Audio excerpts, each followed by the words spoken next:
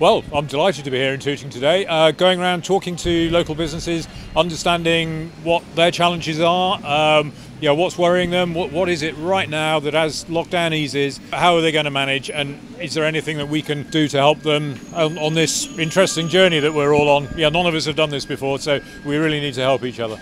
We have introduced quite a few safety measures. So we've got a one-way system happening in the store as we have 2 doors. We've also got tape, we've shopped the taped every 2 metres so that everyone keeps a distance, and we're only letting in 3 people at a time.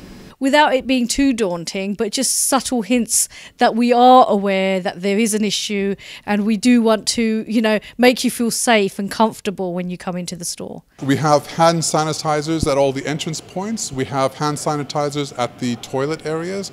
We have the vending machine for selling masks, and to go with cashless as much as possible, but there's still some cash. We never approach the drivers, so we leave the orders for them.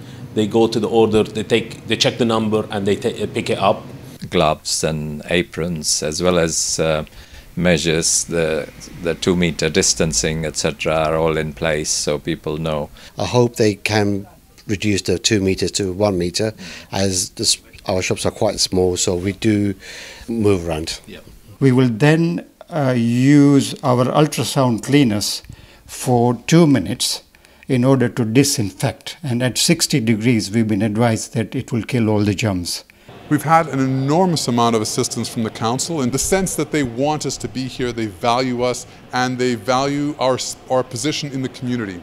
So I really have to say the council's been wonderful. So the council have been fantastic. As soon as we went into lockdown, we were given a grant for $25,000 to help us through.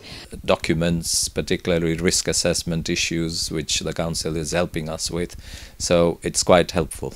We've got into what you might describe as a recovery phase. We've been thinking much more about how do we help businesses open up again in a secure manner so that they can keep their customers safe. Anything we can do.